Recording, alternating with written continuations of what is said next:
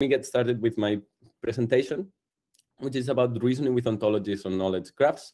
Before going on to the more, let's say, technical part, I have a little bit of an introduction. My goal for this presentation is to basically give a high-level description of what I do and tell you a little bit about my career, so you know what are my interests in case somebody has need of my expertise or wants to ask me some questions about what I do. So that is that. I will start with a small personal introduction about my career, which started in the United States. So I did my master's and PhD at Wright State University, which is a university in Ohio, from 2011 to 2016. There I was working with Pascal Hessler. Here you can see his book on the foundations of the semantic web, which is probably his most well-known contribution. So the topics that I was working on there was description logics, which is a fragment of first-order logic. I was looking into problems such as the complexity of reasoning with different description logic languages, the implementation of reasoning algorithms, and a formal study of expressivity of these languages. And I was also working on the application of semantic web technologies. I was basically developing OWL ontologies with domain experts. For a little bit during my PhD, I was working at Oxford. There, for the most part, I was working with Bernardo Cuenca-Grau, who's now a full professor. I believe basically the same topics with a focus on conjunctive query answering. So for Bernardo, just to see if some people can pinpoint him, perhaps his most well-known contribution is his participation on RDFox, which is a startup which basically is trying to help users use knowledge representation languages for all different kinds of purposes, such as data integration. Now, after my PhD, I was a postdoctoral researcher from 2016 to December of 2020 at the Technical University of Dresden in Germany, where I work with Markus Krotz, whose most well-known contribution is Wikidata. Wikidata is the repository for all the structured and semi-structured information that is used in the Wikimedia projects, for example, Wikipedia. So here I changed my topic just a teeny bit. Instead of working with description logics, now I mostly work with existential rules, which is a more expressive fragment of first-order logic, but essentially the topic is really the same: first-order logic reasoning and symbolic knowledge representation. So at the moment, I am a CRCN researcher since beginning last year. Here are my affiliations, but I am mostly employed by INRIA. I work at Montpellier. My team is at the moment GRAPHIK. We are soon to be soon to become Boreal, and my topics haven't really changed at all since the end of my postdoc. I really was a very, in a way, a very good fit. I have continued doing exactly what I was doing as a postdoc here in Montpellier. So a little bit about the venues where I usually publish. I thought it would be a good idea to share this information to basically help you understand what my topics are and the kind of events that I attend and so on and so forth. So first and foremost, I publish in knowledge representation conferences such as KR and ITSCAR. Also in artificial intelligence conferences like ITSCAI and AAAI, but admittedly, this is more of KR basically, because I always publish in the KR tracks. Most of my research has to do with symbolic knowledge representation. I don't really know much about things like machine learning or data mining or so on and so forth. I have also published papers in database theory conferences such as POTS, ICDT, and VLDV.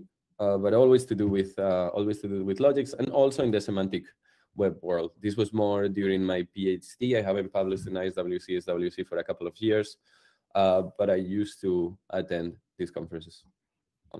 So anyway, just a brief summary. Here's my main field of research is knowledge representation and reasoning with logical languages with fragments of first-order logic.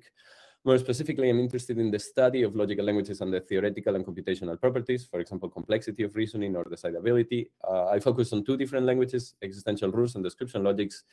And I am also interested in the implementation of efficient reasoning algorithms. So after this more personal introduction, I want to tell you a little bit about my research, and this presentation is going to be very, very high level. It is meant for a computer science audience that may not know anything about logics.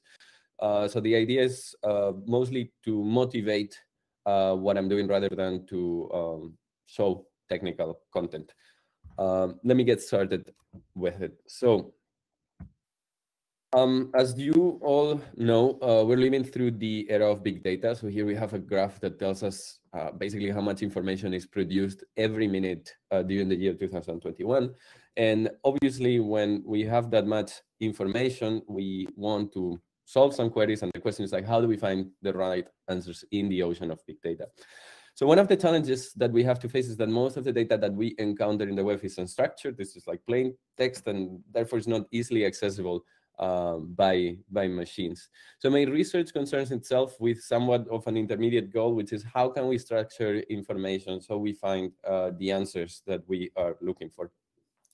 So in this context, or to address this issue, there's like an interesting development, in my opinion, which is the development of knowledge graphs. So these are large repositories that contain structured and semi-structured information. So for example, I guess the most famous one would be Google's knowledge graph. There are others that were developed in academia, such as Wikidata and DBpedia. And also even companies that are not big IT companies are starting to develop their own knowledge graphs to just improve the quality of their services. So for example, Airbnb and Uber are developing knowledge graphs.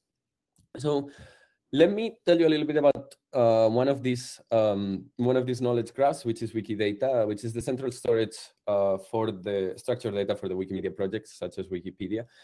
Maybe you have never heard about Wikidata, but possibly this is something that you've used because it's something that's on your phone. So for example, if you have an iPhone and you ask about Alan Turing, here's the information that you are going to get. So you're going to get some text that comes from Wikipedia, but you're also going to get some structured information that comes from Wikidata. So here, for example, we would have that Alan Turing was born in this date, this place, and here's his date of death. So this is structured information.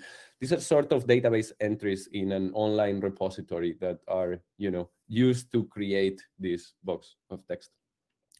So this is already very useful, like you can query Wikidata and automatically know the date of birth of Alan Turing. You could know how long did he live and so on and so forth. But sometimes this is not enough. Sometimes we need to integrate information across different resources to really obtain the information that we're looking for. And to address the situation, what I'm going to be talking about is the ontology-based data access framework. So the idea is that we have a query, and then we have some data sources. What we do is we create an ontology, which provides us with a shared vocabulary and a conceptual view, and allows us to integrate the information. On top of that, in the context of my research, ontologies have or are equipped with formal semantics, thus enabling the use of reasoning, which allows us to integrate the information, produce more information, and hopefully in this way we can get the answers that we're looking for. So let me show you an example of the OBDA framework in action to further motivate the usefulness of this idea. So let me say that this is a real-world example that we published in one of our papers. If somebody's interested, I am happy to share the materials with you. So basically, in this example, what we wanted to know is we wanted to know about the number of cancer-related fatalities in the year 2019. For this, we used two different data sources. We used the DOID ontology and Wikidata. The DOID ontology contains information about diseases and their relationships. Wikidata contains information about fatalities and their causes. So the first thing that we're going to do here is we're going to craft the ontology, which basically in our setting is a set of firstologic formulas. So basically here we have two rules that will extract information from the DID ontology. So the DID ontology has facts over a subclass disease information. So for example, it will tell you that lung cancer is a form of cancer. So what we're doing with these two rules is we're trying the information, we're extracting the information about subclass diseases, and then we're computing the transitive closure of this subclass disease hierarchy. Now, once we have done this, we can successfully identify all types of cancer. So the DID 162 is the ID in this ontology that corresponds to the most formal, the most general form of cancer. If some disease X is in subclass disease hierarchy with the relationship with the DID 162, then we classify it some type of cancer. Now, after doing this, we're going to add some rules to be able to tell which fatalities were caused by cancer and which ones weren't.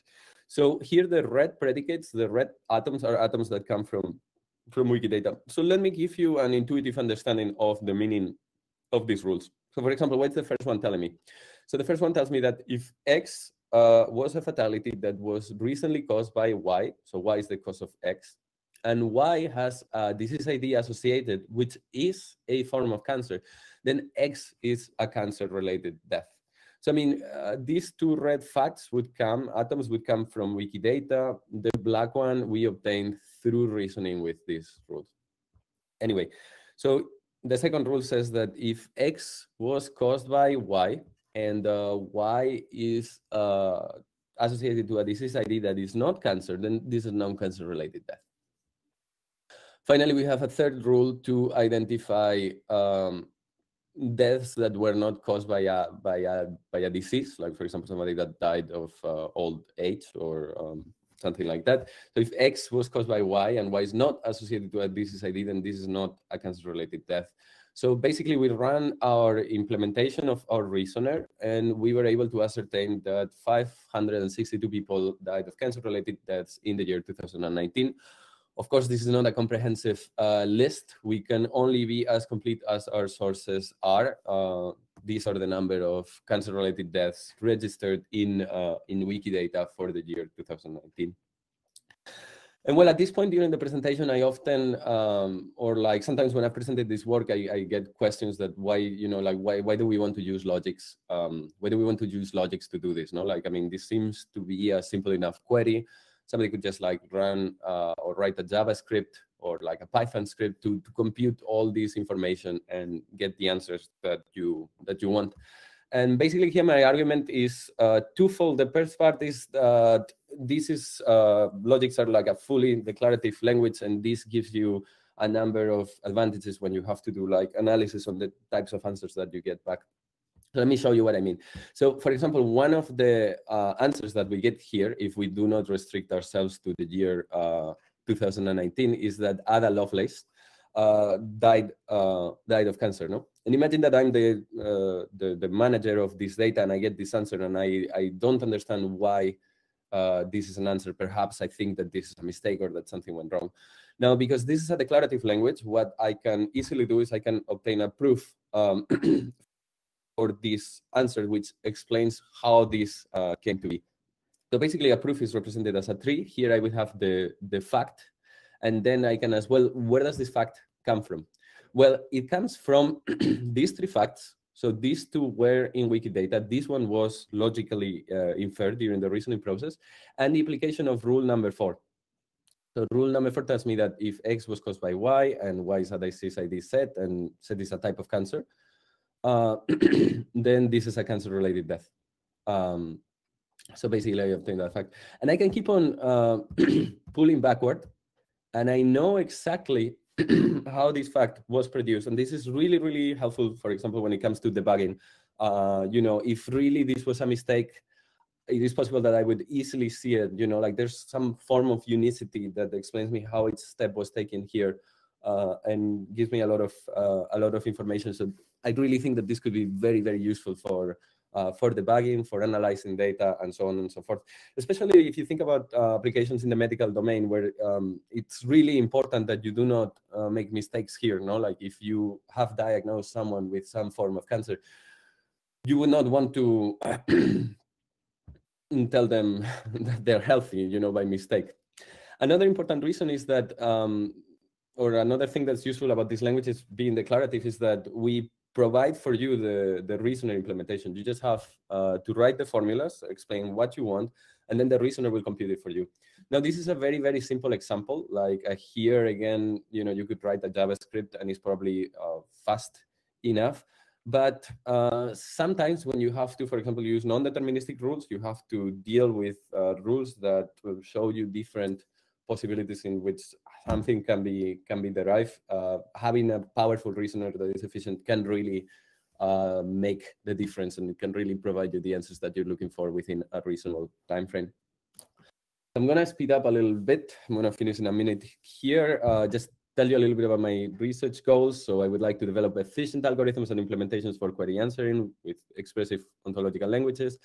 I'm going to focus on explainability, and my end goal is to enable the use of ontologies of logical languages on top of knowledge graphs for both users and developers. So the challenges here is that query answering is a complex reasoning task from a theoretical point of view, but also from a practical point of view. From a theoretical point of view, these are problems that are usually complicated. You need to study complexity, decidability, and so on and so forth.